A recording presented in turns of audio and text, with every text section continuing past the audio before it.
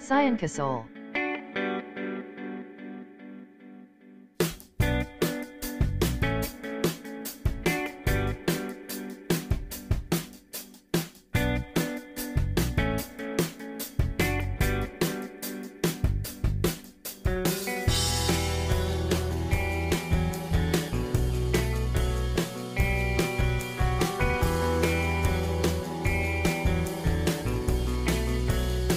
Juxtaglomerular apparatus operates a multi-hormonal renin-angiotensin-aldosterone system.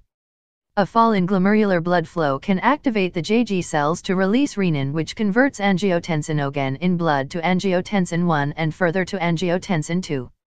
Angiotensin 2 increases glomerular blood pressure by causing arterioles to constrict. It also increases blood volume in two ways. Firstly, by signaling the PCT to reabsorb more NaCl and water, and secondly, by stimulating the adrenal gland to release aldosterone, a hormone that induces the distal parts of tubule to reabsorb more Na positive and water. This leads to an increase in blood volume and pressure, completing the feedback circuit by supporting the release of renin. Thank you for your support. Team Sciencasoul.